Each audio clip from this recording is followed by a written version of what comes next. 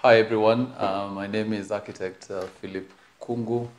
I am a fellow member of the Architectural Association of Kenya, and I'm pleased to get this opportunity presented by the association on meet the fellow members of the profession. And I will use this little time that we have to share a little bit about myself, my professional life, what I've done, my achievements, some of the challenges, and how I see the profession going, and maybe a little bit of advice to our young professionals. In terms of my professional background, I hold a bachelor's degree in architecture from University of Nairobi and a master's degree from University of Helsinki of Technology in Helsinki, Finland. With regard to the AAK, I became a corporate member of AAK in January 1988 and became a fellow in 2001. And if I do recall well, we were the inaugural class of fellows of the Architectural Association of Kenya. And as you well know, the fellow is an honor that is conferred to members of the association who have made distinguished contribution and service to the profession. So in that sense, I feel really privileged and honored by the association in recognition of what we have done. With regard to my background, after my master's, I did take on a teaching job at the University of Nairobi as a lecturer, where I taught between 1986 up to 1995. And what motivated me to go back and teach was that I thought I had gotten a very good education, and I wanted to share a little bit of what I had gained myself and made me who I am. So I spent those years in the university deliberately sharing out this experience, and it must rank as one of the most enjoyable times in my career and in my life. Following that, I decided that it would be important for me to join the profession in an active capacity by becoming a practicing architect. And indeed, soon after passing the professional exams in 1988, together with my partner Nelson Otieno, we formed Otieno and Kungu Associates. And it's a firm that has been in practice since 1990 to date. Professionally, it also gave me an opportunity to serve my association, the Architectural Association of Kenya, in very many capacities. But I think all this thing rose to a climax when in 2000, the year 2000, I became elected as the 13th president of the Commonwealth Association of Architects. I am sure that all my professional colleagues know that the Commonwealth Association of Architects is an association that brings together over probably now about 100,000 architects in the Commonwealth countries. And it was indeed a great honor for me to serve for 3 years as the president. Professionally also, I've had an opportunity to do very many things. I've participated in architectural competitions, both local and international, in which I've served both as a jury member, as chairman or vice chairman. I have participated in very many conferences and workshops and things like that, basically as part of my professional growth and also giving back to society. But I think that while we talk about the profession mainly, it would also be good to talk a little bit about life, because what we are today is a sum total of all the things that we have done in life. I have also in my career had an opportunity to serve in the public service, and some of you may recall that with the coming of the Constitution 2010, which provided for county governments, I got an opportunity to serve in the Nairobi City County as the chairman of the Public Service Board. This wasn't really my first time I had been associated with the Nairobi City Council in very many previous engagements. And during these 6 years where I served as the chair, I did learn a lot. I thought I also made quite a bit of contribution. Those who know me well know that in terms of public service, my records and my achievement and my contribution is there. Why? Because of a deeply held value of public service and the greater good.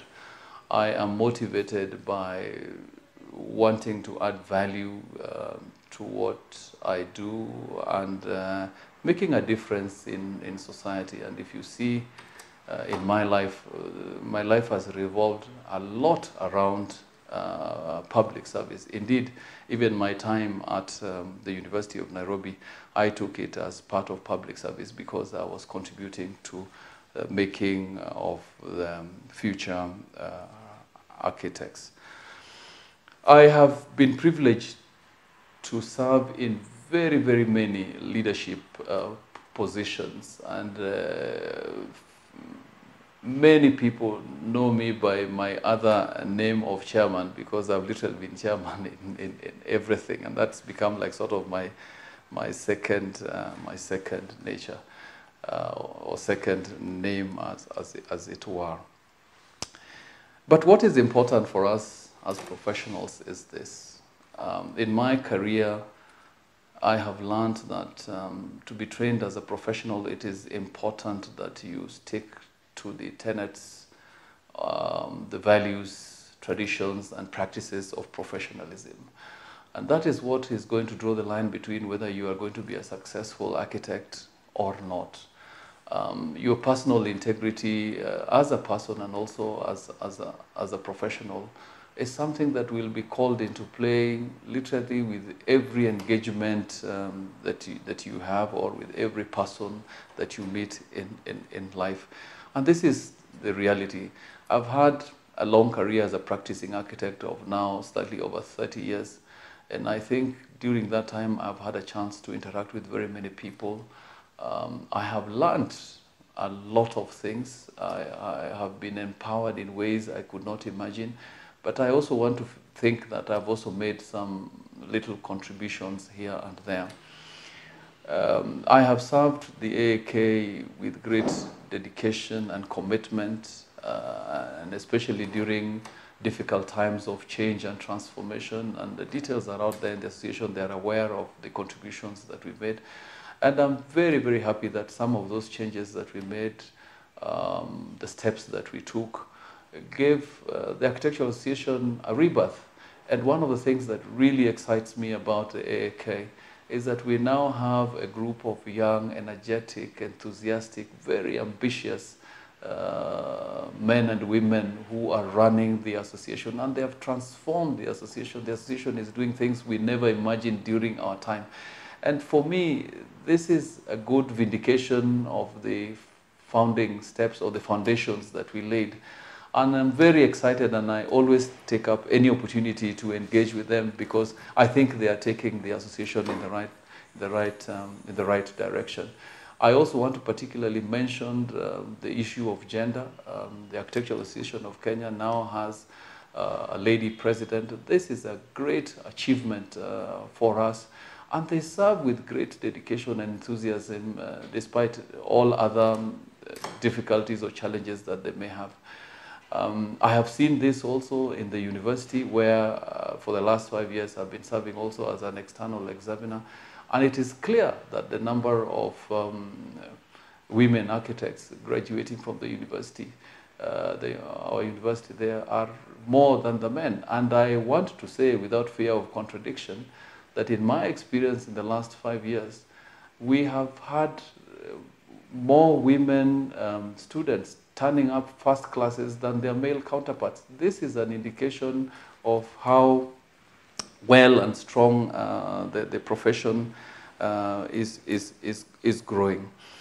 What about the future?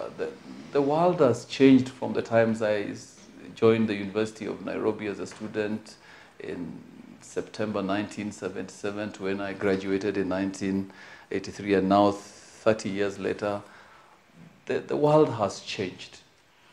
Now, on reflection, I think that the ways we used to do our things, the traditions that we have, the style of doing things has significantly changed, because now we have social media and IT generally to contend with. The trainings that we had, some of the skills we have are no longer relevant, or they're no longer useful in the current situation.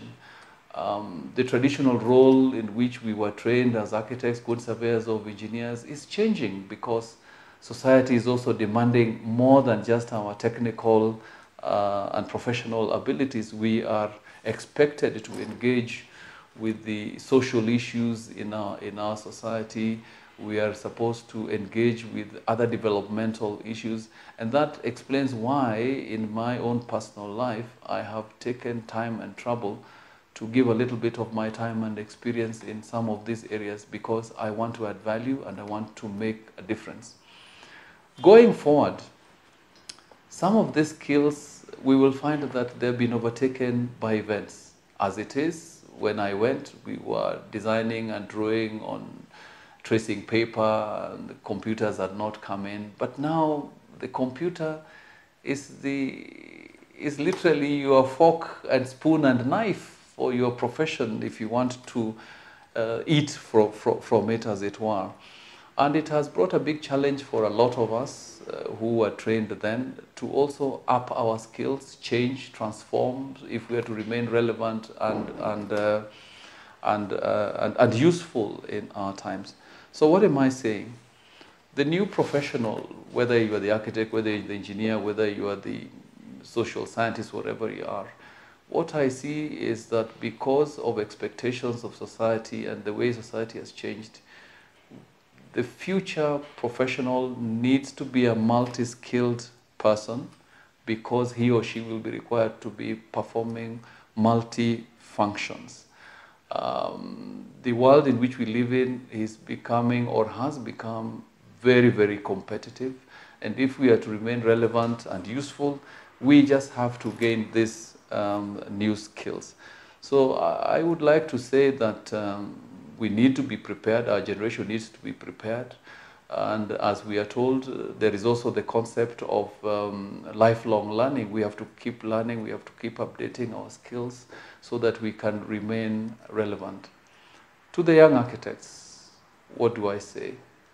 I say this: the deeply held values of the profession have never changed over a period of time. Honesty knows no, or has no time limits. Your personal integrity has no time limits.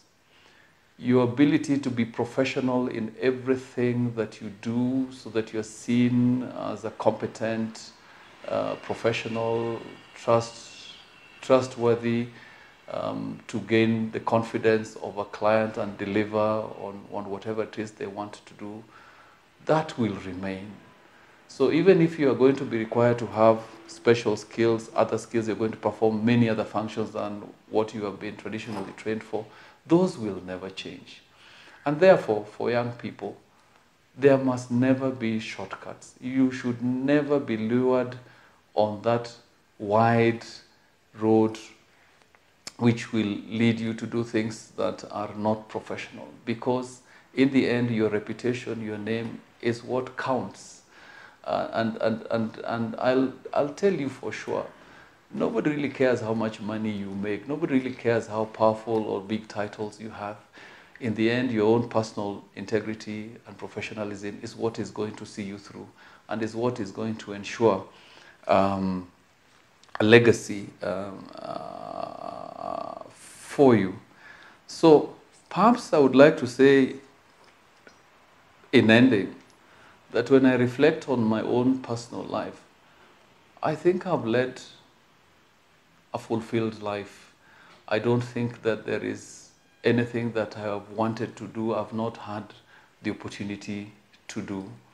But more importantly is to leverage that experience, to leverage that knowledge, and perhaps, given the age where we are, God perhaps has endowed us with a little bit of wisdom, that we share this wisdom for the benefit of the future generations. So what am I saying? You have no choice but to be disciplined in your personal life. You have to be focused in terms of what you want to do, the big dreams that you have, because if you look at some of us, our backgrounds, we probably have not been where we are today if we were not focused, if we didn't have these big dreams that we set for ourselves. And someone said that if the dream is big enough, the facts don't matter. And we are living testimonies of this kind of thinking. I think that where we are, or where I am in my life, professional and in terms of the chronological sort of age, I need to worry about legacy issues. What is it that I'm leaving behind? What is it that I want to be remembered for? And therefore, as I've said in other forums and to other people, at this stage in life, it is important that you make peace with fellow man. It is important that you make peace with your God or your maker, as it were, because when all is said and done, when Philip Kungu, the past president of the Commonwealth Association, is gone, the fellow of the Architectural Association is gone, the chairman of this, that, or the other organization, the question that must be asked, what really is left? What really is left? When all these titles are taken away from you, what really is left? And if that is important for you, then from day one, you must decide that you want to be remembered and what it is that you want to be remembered for. And if you do that, you will certainly live your life very differently. You will have an impact on society. You will mentor many people, and you will become a good point of reference, not just for professionalism, but all other spheres of life. And you'd be somebody that everyone wants to emulate. And with those very few words and maybe a little bit of